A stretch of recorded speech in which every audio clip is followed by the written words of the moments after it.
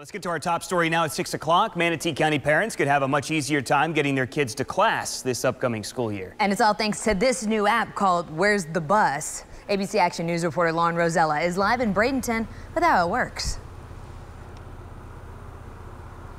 Hey, good morning. So we are at the district's transportation headquarters here in Manatee County, and this is where the district will be holding a news conference later today to explain how this app really will work. Now, the Where's the Bus app is designed to give parents real-time information about where your child's bus is, including when it will arrive at your stop. Now, kids will use the ID scanners that they use right now to buy school lunches when they get on and off the bus.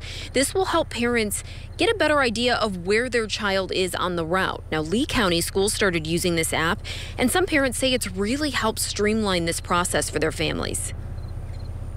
Our bus stop, luckily, is just 5 doors down.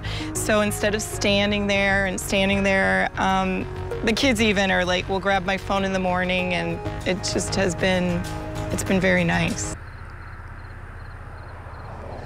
And by using the ID cards, this will also help see how many kids are actually riding the bus. The district reports ridership numbers to the Department of Education, so this helps make sure they get the right amount of money for their busing. And back out here live, Manatee County Schools have said that they plan on rolling out a test phase of this app coming up at the beginning of the school year, and then about halfway through rolling it out to the entire district.